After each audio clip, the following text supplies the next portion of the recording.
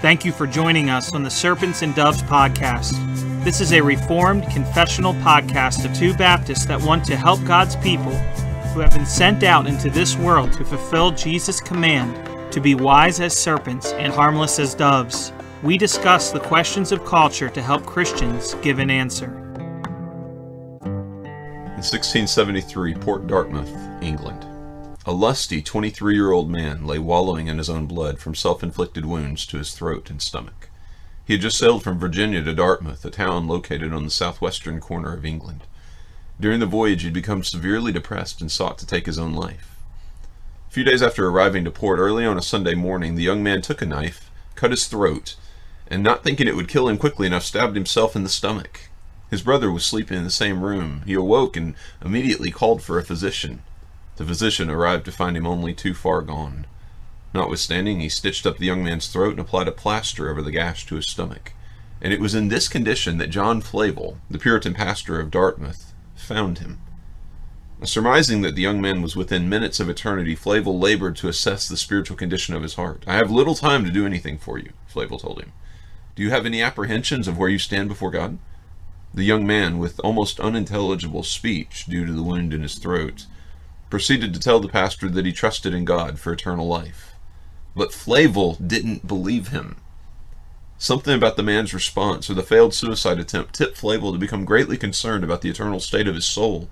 Instead of being content with his statement of faith, Flavel pressed him all the more. He records what happens next. "The young man began to lament with many tears his sin and misery, and asked me if there might yet be hope for one that had destroyed himself and shed his own blood. I replied, the sin is indeed great, but not unpardonable. And if the Lord gave him repentance unto life and faith to apply to Jesus Christ, it should certainly be pardoned to him."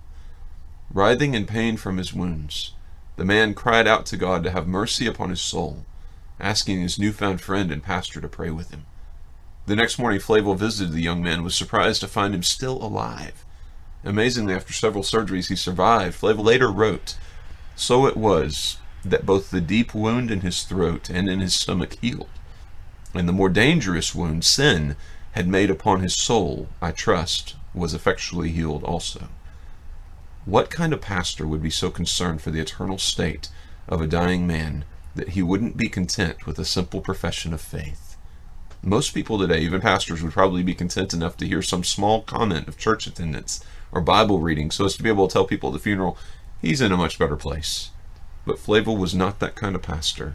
He cared too deeply for people's souls. So who was John Flavel? Not a normal beginning to the Serpents and Doves podcast. Welcome back with us today. So glad to be with you as we have a fun discussion about the Puritans and John Flavel. And so I'm joined today by my co-host Frank Butler and by Pastor Reagan Marsh. Reagan serves as senior minister at Rocky Face Baptist Church, been in the ministry for 20 years and been serving at his current church for quite a few years now.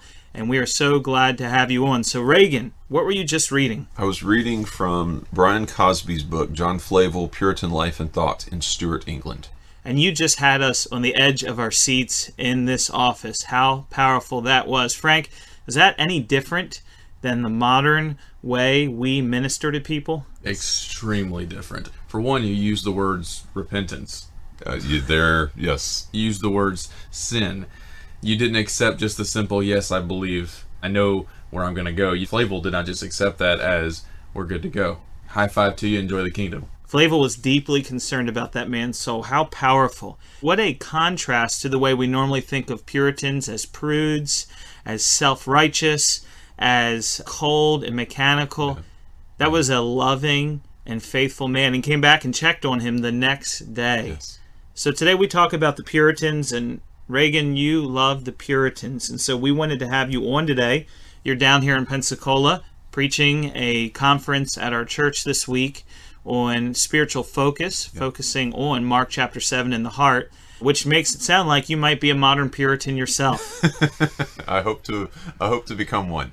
There we go. So tell us a little bit about why you started reading the Puritans and why they matter to you. Well, my father-in-law was reading the Puritans before they were cool. When Kara and I were still dating, we were not even engaged yet. Our first Christmas together, he gave me a little booklet by Don Kistler entitled Why Read the Puritans Today? And that kind of started me on my quest. I went on to read Pilgrim's Progress, which I know, Frank, you'll appreciate. I do. And over time, they began to make sense to me. I remember when we were at Southern, Sean Wright would read a portion of Thomas Watson's Body of Divinity before every class, and it was like water to my soul. And so just one book followed the other, followed the other, followed the other, and they have been my constant companions for probably the last 10 to 12 years. Excellent. So let's set a little precedence. There's some people listening today, and they love the initial story, and now they've been lost the last 3 minutes. So who are the Puritans? Frank, you want to fill us in a little bit, and then Reagan? The Puritans were those who sought to purify the church from staying within. They sought to make the necessary changes while maintaining the doctrine that they believed to be true, and therefore maintain purity within the church. I would add that some of these changes they saw were in no way minor, because in the context of the Church of England, you're looking, time frame is, I take J.I. Packer's dates, about 1550 to 1700. I would throw Jonathan Edwards in there. He's a Puritan born out of due time. And that's because Packer was around in that time period. Well played. Well played. But they were seeking, as you said, to reform the Church of England. But where they were in that time, the Book of Common Prayer was a wonderful document. It was Calvinistic in its nature, but then there was also the requirement of the surplice, and there was the vowing to receive the sacrament, or kneeling rather, to receive the sacrament. All of these things which they saw as holdovers from Roman Catholicism, and I think rightly so. So in their mind, the church was only halfway reformed, and they saw this as an affront to the right worship of God. So the name Puritan came about because they were just too concerned. It was originally a term of derision. It's important to point out that many of the Puritans did not just simply walk out of the Church of England. The Great Ejection happened, a very important event in history, and they were 1662. They were forced to be removed from their congregations, and this was a brutal day. One historian said it was the darkest day in England's history, as many faithful and godly pastors were removed from the Anglican Church. Now, not all the Puritans were Anglicans, and that's important to point out as well. And I know, Frank, who's your favorite Puritan? The great Baptist, John Bunyan. Yes. So why is Bunyan your favorite Puritan? You're always quoting something from Bunyan, and I know you like his poetry and such, but what is it about Bunyan that intrigues you? Grace Abounding to the Chief of Sinners. That book, it's his autobiography. It's about his change, his repentance, his growth in Christ, his life. I read that and it resonates with me. Amen. His struggle of regeneration. Have I been regenerated? Have I not been regenerated? Do I believe? Do I not believe? Hearing people speak about their faith in a way that he had never heard before in the context he had grown in, and believing, well, if that's how people talk about how they love their Lord, then I apparently don't love them at all. And that book alone is what made him my favorite Puritan to read from. And then his poetry, it's like music to my ears. It's wonderful. He was definitely a man who went through great suffering. He was very human. And so if you're going through suffering, struggles, I have a picture in my office behind me of a picture of Bunyan with his blind daughter visiting him in prison, and how tender he was to her in prison. And so these are men that really had struggles like you and I have today, if not much worse. And so we want to talk a little bit about John Flavel, because Reagan, you really introduced me to Flavel and his writings, and were kind enough to give me some books of his, and I've had the privilege to read some Flavel, and I know you've read him deeply. So tell us, who was John Flavel? As we said, he was a fellow who was born 1630 to 1691, pastor, husband, theologian, sufferer, and also one of the ones who was a victim of the Great Ejection, August 24, 1662. So let's put it this way. Jonathan Edwards quotes Flavel more than anyone else in all of his works combined. Anthony Wood was a contemporary of Flavel, and he said this: Flavel had more disciples in his life than ever had John Owen the Independent or Richard Baxter the Presbyterian. And yet we've forgotten this guy.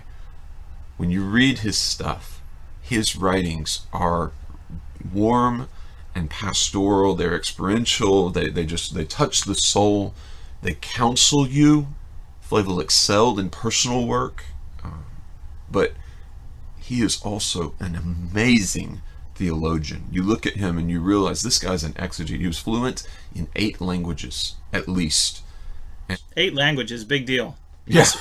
I speak King James and Modern English, so... Congratulations. I barely speak modern English. There you go. He studied at Oxford. He buried 3 wives and a son. So he was very acquainted with suffering, very familiar with the pains and sorrows of his people. He was, as we said, ejected. And then a couple of years later, the 5 Mile Act came because Flavel and many of the other Puritan pastors had been slipping back into their towns to have meetings. And so the 5 Mile Act came, which was where, upon pain of imprisonment and or death, you could not come back. If you had been one of these pastors ejected, you could not come back within 5 miles of your town. And Wait, I want to hear more about that, but we've got to take a break, so hold on to your seats. We'll be right back on Serpents and Doves.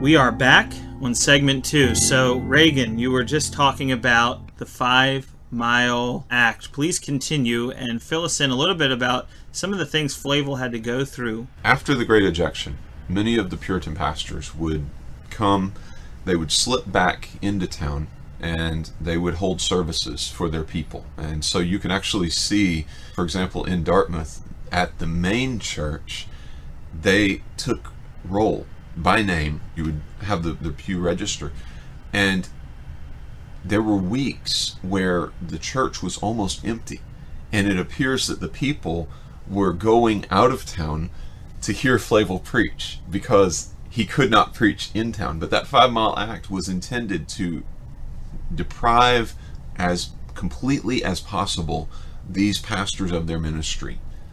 Archbishop Laud was incredibly brutal, incredibly vindictive towards these men, and so he did everything in his power to cast them out. But the 5 Mile Act was, if they came near to their town, if they came in, they would be imprisoned and or executed. There were a number of them who that did happen to them.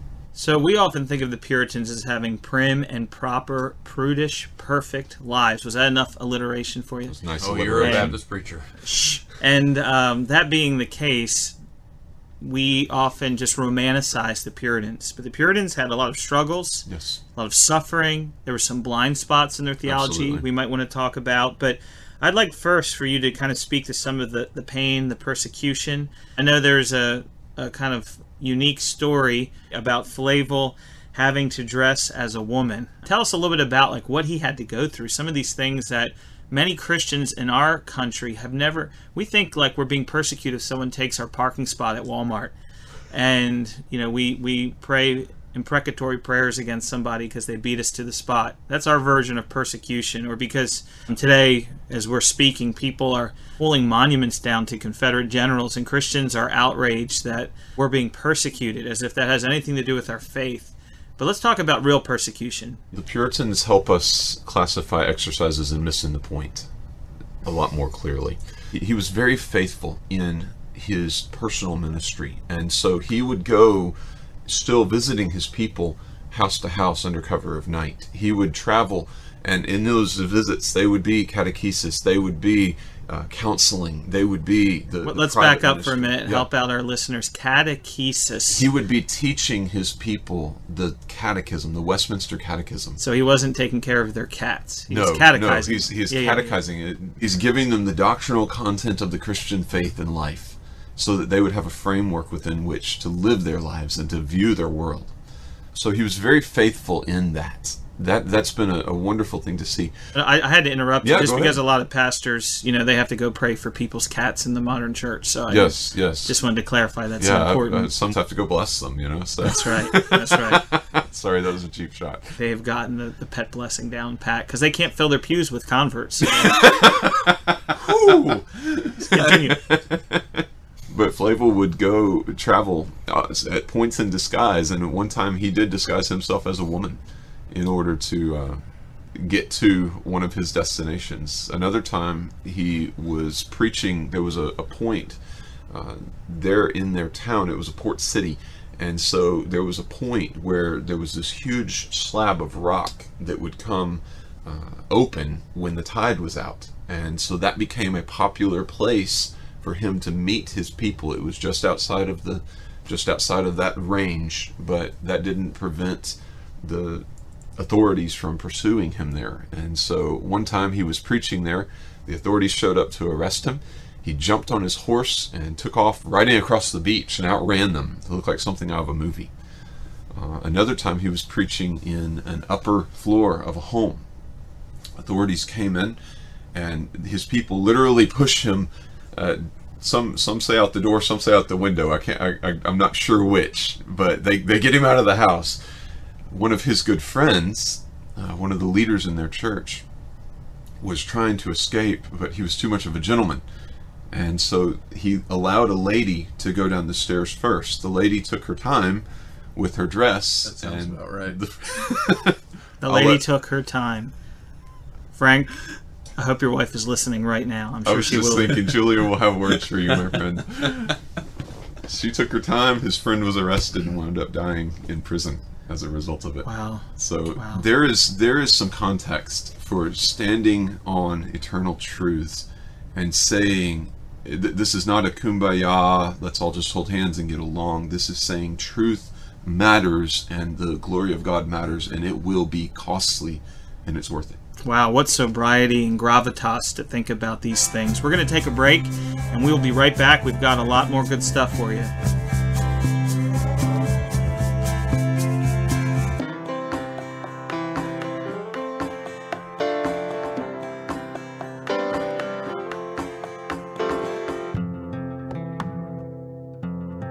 Welcome back to Serpents and Doves. This is segment 3, talking about the life, ministry, and theology of John Flavel with Pastor Reagan Marsh. So, Reagan, right off the bat, I'm a book nerd.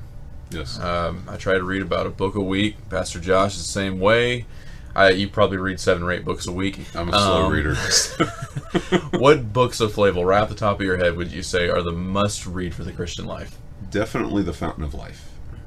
It is the subtitle of A Fountain of Life is a display of Christ in his mediatorial glory. So it's a puritanical subtitle. It is a puritanical subtitle, and it is amazing.